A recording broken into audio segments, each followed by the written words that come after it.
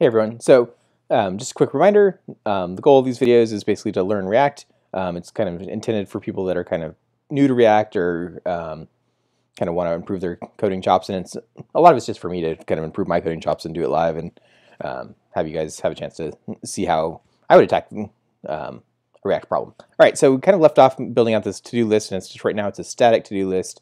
And our goals are to learn React, learn some components, props and state, learn some testing, integrate React with the backend, and have some ancillary learning as well. It's part of a series, so there's two videos before this. The first one kind of talks about passing in props, and the second one uses the map method of arrays to kind of solve an algorithm to build out this little array here. All right, so today we're just going to talk about state and how we're going to manage state of a React component. So let's go ahead and get started. So let's look at our code real quick, just kind of review. So we have our main app, and basically right now we're taking in this statically generated data we're just holding in this to-dos.js file. We can change that to a JSON later if we want. But basically it's an array that has different objects inside of it and some strings inside of it. All right. So we get that data in here, we bring it in, and what we're going to be doing today is doing this chunk here. So we're going to basically say and build out a constructor. So if you've been following the video series, we kind of left it off at this point. So basically we're passing in that static data into our list. Our list then takes it and renders a bunch of an unordered list and basically flattens that out. And for every time there's a string, it returns a list item.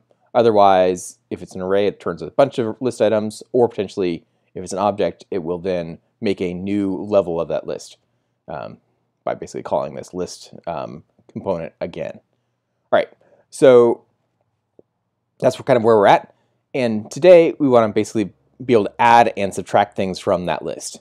All right, so well, actually, we're just going to focus on adding for now, and then we'll move on to doing things like completions and deletions. So completions are going to generate strike through. Deletions are just going to remove something from our list, because we might want to learn more than just these things. We might want to add to our list as we go along and get more to-dos.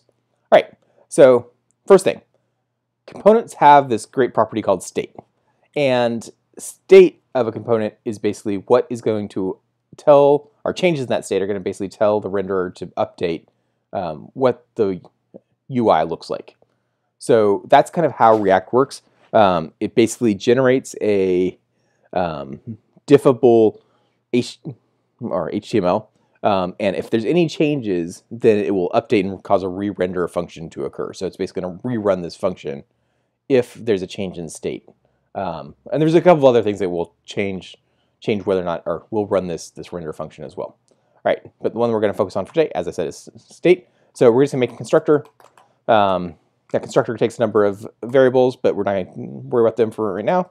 We're going to invoke super, just so that we inherit all the things from component, from its base class. And then we're basically going to say this.state equals to-dos, and we're just going to do that. So because it has this variable right now, or this constant right now, we can just basically unpack that constant right into state, just like that. All right, so let me say this.state.todos. Cool. And so now we should be back up to the same place we were. All right, and the reason that we're doing this, so we have to think about who owns this list of to-dos. So in this case, we're going to have our entire app owning that thing. Even though it looks like the list kind of owns it, because we're passing it through props, the actual owner is this guy. So if we want to do any modifications, we have to do and kind of control the modifications at this level. So our first modification is we're going to basically add something to our list. All right, so to do that, we're going to just make a simple button. And we're going to add a method to it. And so React has a bunch of pre-built methods that are event handlers. So one of them is onClick. So that's what's obviously going to be fired when you click on a button. And we're going to fire a function when it is clicked. So let's say this.handle add. Click. Seems like a reasonable name. And let's say add. All right. So basically we're saying when we click this button, fire this method. All right, we don't have that method yet, but we should at least see this showing up in our, and there it is, doesn't do anything. Fires off undefined and nothing happens. All right, so what do we want that button to do? Well, we need to make that method here. So this.handleClick. There's kind of two different ways to attack this. A lot of people kind of do it this way. Right, so that is the general method constructor. And that's great. The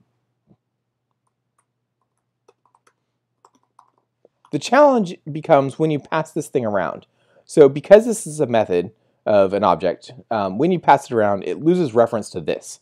And so the next thing that you'll see people that write it this way do is they'll say this.handleClick, handle add click, dot bind this. And so now when this thing's constructed, this method is always bound to this app, or this component, sorry. All right, to the app component. All right, so that works fine. There are a number of different shorthand strategies to kind of deal with that. The one I use generally is the arrow function. So instead of making a method, I make a property, this.handle add click, and have that property return an arrow function. All right, so right now we're going to basically add something to the state. And there are a number of different ways. Like intuitively, you just be like, hey, this.state.todos equals a new array. All right, so that's fine, sort of. I mean, it changes the state. But the thing that it doesn't do is it doesn't cause this re-render function to fire. And so React's going to be like, hey, you don't really want to modify state without using something else. And the something else is a method called setState. All right, so we're going to say, hey, when you click something, change the state of this thing, and that's going to cause the diffing engine to say, hey, does anything in here listen for that particular state key? And if it does, what is the diff that occurs in the UI? All right, so let's just see that happen. All right, so the piece of state that we want to set is the to-dos, and I'm going to modify this eventually, but basically you can pass in an object, but sometimes that can cause some issues. So sometimes we want to actually pass in a callback, and we'll do that in a second. All right, and so the to-dos are going to change from what they were to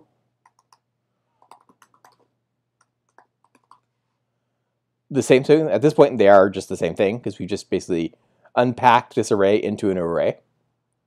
But we're going to add something, and right now we're just going to add hello world. Right. So every time we click this thing, what we're going to basically see is this to-do list, basically unpack that array, and we're going to add a hello world. So we're going to basically be able to make a bunch of hello worlds added on to this thing. Doink, doink, doink, doink, doink. All right, so it's pretty efficient. So the rendering engine's like, oh, all these things didn't change. We're just going to add this thing on, and we'll re-render that little chunk. All right, cool. So that's kind of the method for dealing with state and modifying state. So let's make our to-do list a little bit more useful. Maybe we want to be able to add to a specific part of the list. So maybe we want to be able to add a top-level component like we just did now, or we want to be able to add these kind of lower-level pieces. And how we're going to deal with that is kind of going to be the goal of our next video. All right, and we'll also change this thing to an input, so we're not just adding hello world, we're actually adding something more valuable. So more learning. So cool. All right, so I'm going to stop there, and we'll jump onto the next piece in the next video. Thanks.